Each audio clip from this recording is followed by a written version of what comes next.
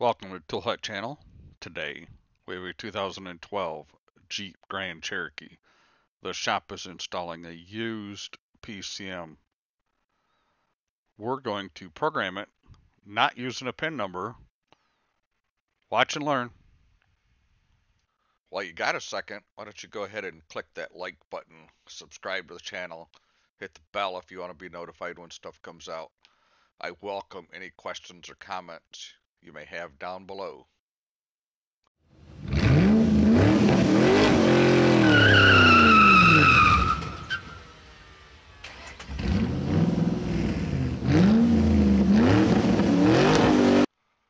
Okay, first things first. Any of the equipment that you see used in my videos is available on the website. If it's not there, send me an inquiry off the website, toolhutusa.com. That's TOOLHUT USA.com. My name is Sam. All right, so let's get going here.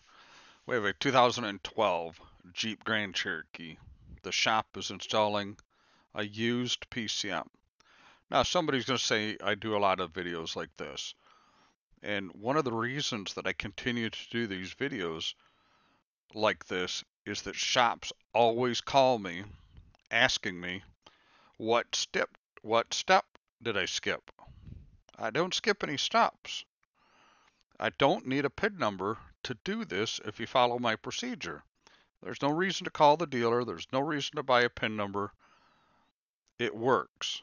I'm not skipping any steps. I promise you.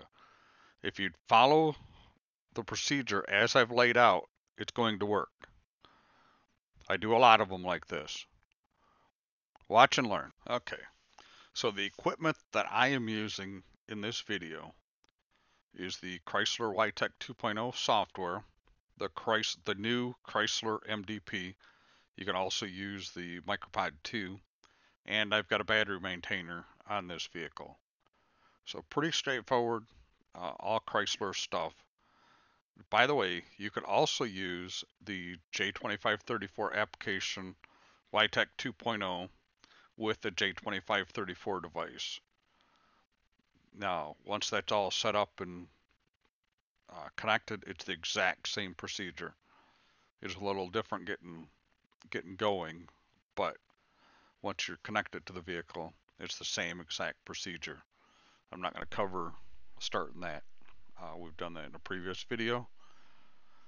All right, so the original PCM to the vehicle is still in this car.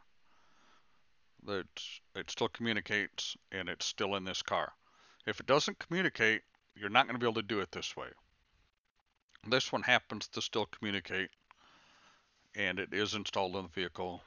They're fixing a different problem, so it's not a communication problem. So, you ready to get this going? Okay, Witech 2 software is open. We go to the PCM first, and we're just going to pretend we're going to program the PCM. We're just going to go to the tab for programming it. And once we've done this, before you hit the flash ECU button, that's when you want to install the replacement PCM. So it doesn't stay in there, the original one doesn't stay in there very long, but it does have to stay in there to get some data. So this is the point that you put the replacement PCM in. Do not disconnect the battery, just turn the key off. Now you got to finish filling out your information with Chrysler here. All right, we fill out our information with Chrysler. I don't really think they need a whole lot of information here. So you got to log in, pay for your subscription, get your authentication code, you know, blah, blah, blah, high security. Just going to do the whole thing here. We got to get our verification code.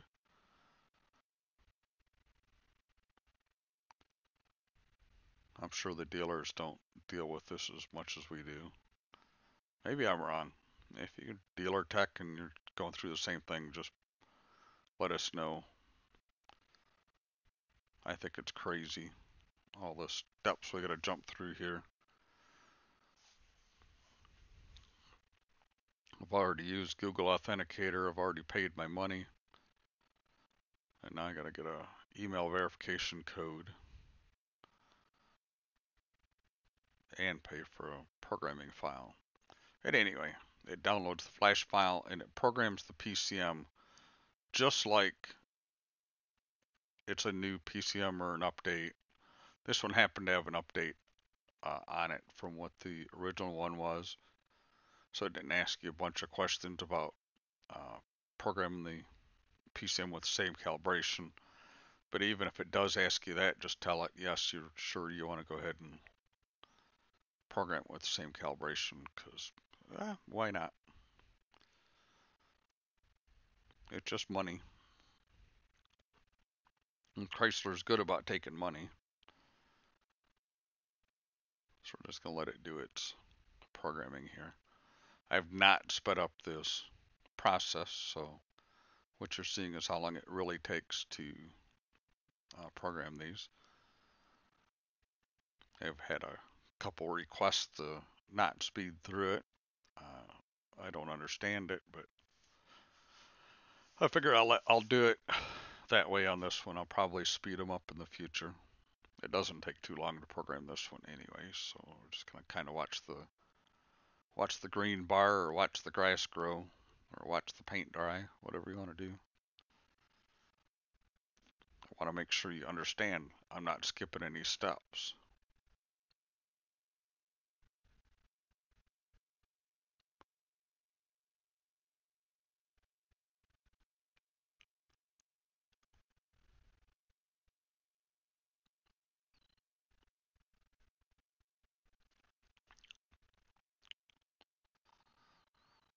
I also like somebody to comment down below if they've used this procedure and it's been successful. Like I say, I get lots of requests. They usually call my phone or send me email saying that I've skipped a step, that they needed the PIN number from the dealer, and I assure you, you don't need the PIN number from the dealer. You got to follow all the steps though. Programming is just one of the steps. Once it's programmed, I'll show you what you got to do.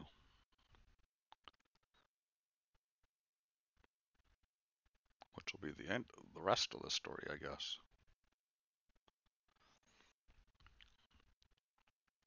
One of the things you always do after you program a PCM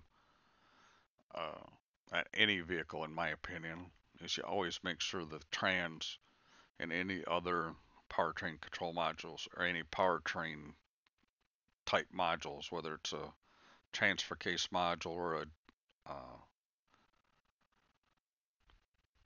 powertrain, anything to do with the powertrain, the transmission, transfer case, anything like that, you want to make sure that everything's got a current calibration in it. It did ask you to turn the key off here, and Chrysler's pretty good about setting a timer. It tells you to turn the key back on.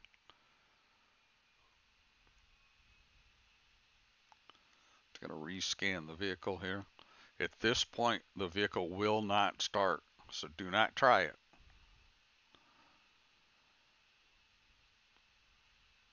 I don't know why you would, but don't try to start it at this point. So DTCs I'm not concerned about. We're going to go to, over on the left-hand side, go to guided diagnostics. This is a very important step. We're going to restore vehicle configuration.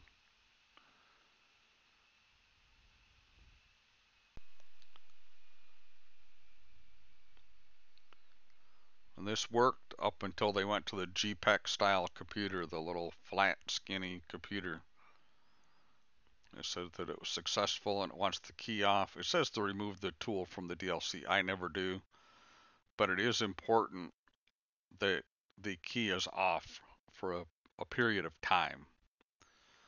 I would say 30 seconds to a minute minimum. Otherwise, you have a flashing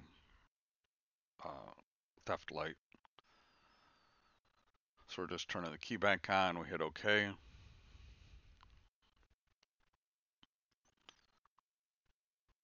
It's going to rescan the vehicle again. I've got a bunch of codes now, so we're just going to hit the clear all DTCs button. DTCs are cleared. See, the WCM has an original VIN missing or mismatch code. I do have a flashing security light right here. The solution for that is to turn the key off for longer. So just shut the key off. The car does start and run, by the way. Just shut the key off and let the vehicle go to sleep. That is the solution. I probably didn't leave the key off for long enough the first time. You want to wait for everything to turn red.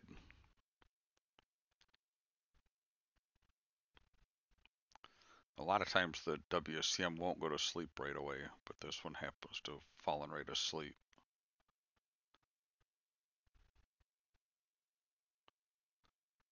And I'm going to do an update on the transmission control module and the drivetrain control module here as well.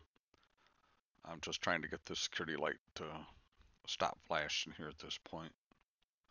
And you'll notice that my original VIN missing or stored has gone away, so no concerns. So I'm not going to go through the update of the TCM and the drivetrain control module. It's kind of irrelevant at this point. So just keep in mind I am doing it. And questions, comments down below. Have a great day. While you got a second, why don't you go ahead and click that like button, subscribe to the channel, hit the bell if you want to be notified when stuff comes out. I welcome any questions or comments you may have down below.